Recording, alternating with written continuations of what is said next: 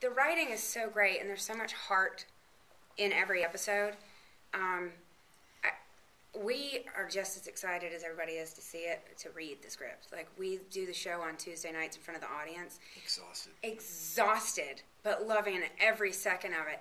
And then we go home, and we have to be at work the next morning for the table read in front of the studio and the network. And we actually put a full thing on. Like, if it's a flashback, I put my glasses on, and then I put my head up and I read, and everybody's like, what? It's like we're acting it out at the table when most people just sit there and read. We do it full out because we thoroughly enjoy it. Which meant at midnight, after we've been shooting all day, we all go home, like, ready to pass out, and we're up in our beds reading our scripts. The one for the next day. And texting, oh my God, did you read so-and-so? Like, excited about it, which is rare.